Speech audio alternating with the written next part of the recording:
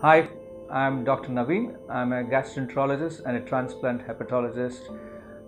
Today I'm going to talk about liver transplant.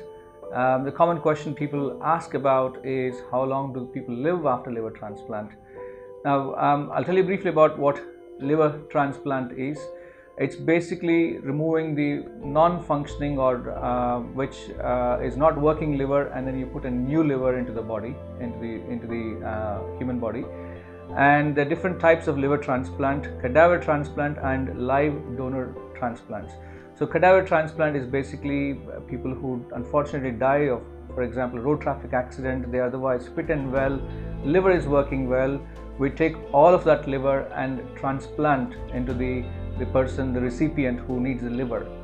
The live donor transplant is basically we take part of the liver from the relatives of the recipient or the patient, and we take part of the liver and then we transplant it. Now the beauty of liver is it regenerates. It's if you leave about 30-40% of liver, it will regenerate to 100%. So for example, the person who we do the liver transfer, we take 40% of the liver from a donor. In next 2 to 3 months, that liver will regenerate to 100%. At the same time, the recipient or the patient who receives the 60% liver, that also regrows to 100% in 2 to 3 months. So in other words, by 3 months, both the patient, the recipient and the donor will have 100% liver and working functional liver. So that's the advantage of a liver transplant. Now, the liver transplant came into existence probably about 40 years ago, and science have seen a revolution in the transplant success. Previously, when you talk about 30-40 years, when we didn't have good immunosuppression drugs or drugs which reduce rejection rates after the transplant, they have significantly improved the outcomes. And also we are getting more sleeker in terms of the transplant surgery itself, and also the pre-op care and also the post-op care. So on an average, internationally, in a good transplant center, the outcomes that we expect normally now these days are, so we talk about 1-year survival rates, 5-year survival rates, and a 10-year survival rates. Okay, so 1-year survival rates we expect about 96 to 97%. In other words, if you do transplant for 100 patients, about 95 to 96 of them are still alive after 1 year. Similarly, the 5-year survival rates we talk about is about 85%, and 10-year survival rates about 70%.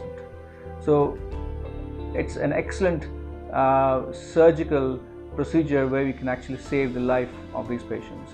Now don't forget, we only refer these patients for liver transplant for patients who desperately need liver. Okay, so often the criteria that we use is what happens to this patient if we don't do transplant in the next 1 year. If the prediction says that there's more than 50% chance that this patient will not be alive after 1 year, that means this patient needs liver transplant. So you take those patients, and if you imagine their outcomes, their survival rates, it's a huge advantage and a huge benefit to the patients. Okay, and you also should look at how many of these patients in the 10 years down the line will be alive and in 10 years down the line. So you wouldn't expect 100 patients to be alive, right? They can have strokes, they can have heart diseases, or even they can have road traffic accidents. You can't expect the same patient will be alive in the next 10 years for a 100% chance. So if you look at, if you discount all those things also, liver transplant is, the outcomes are similar to any surgery these days. That's because of good medicines, good patient selection, sleeker techniques of the surgeries, and also the post-op care. So liver transplant, don't get worried that, oh my god, this is a big surgery, what are the outcomes, will I be alive? There are excellent outcomes. Please look at the high volume centers where liver transplant is done successfully, and then you work with your hepatologist, with your liver specialist, so that you get the better results. Thank you very much, viewers.